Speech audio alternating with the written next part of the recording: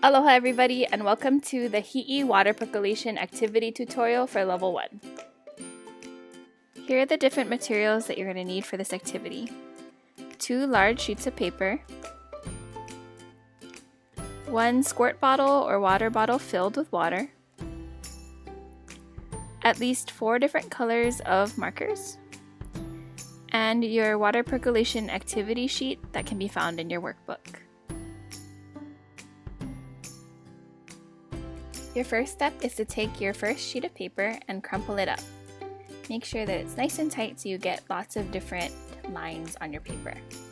After that, open it back up and try to flatten it as much as you can, but note that it'll still be a little bit crumpled. Next, grab 1 color of marker and trace along the high points of your paper. So wherever sticks up a little bit more than the rest of your paper, you're going to go ahead and trace those lines.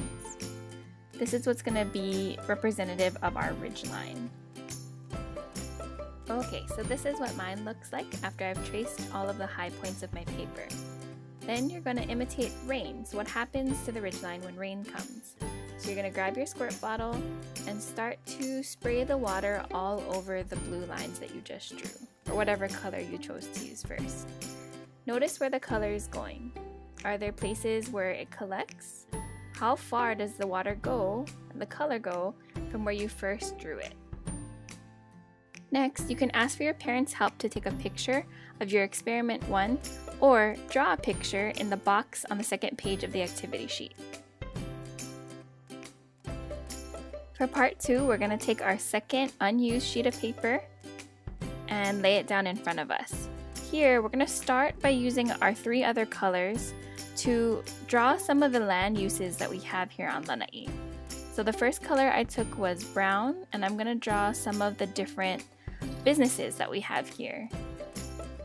I'm also going to draw some of the trees that we have in that area. I'm then going to use orange to represent all of our different houses, and then purple to do our schools. So here I actually used 4 colors instead. I'm going to do the same thing that we did in part 1 and crumple the paper and open it back up again. Next, I'll grab my blue marker and trace the ridge lines just like we did in part 1.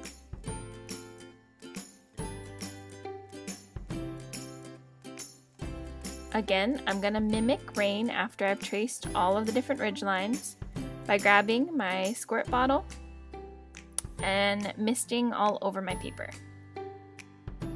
What happens to the color in this situation? Are there places where the water collects? What does that mean for the quality of our water in our watershed? Again, after you're done, you can either ask your parents' help to take a picture of your experiment 2 or draw one for the second page of the activity sheet. Here are some pictures from my experiment 2. After completing both experiments, what do you think that the mixing of the colors means for our watershed? Think about some things that you will do to make sure that our water is healthy and clean. We hope this tutorial was helpful, but if you still have questions, feel free to email Shelly@lanaʻichc.org.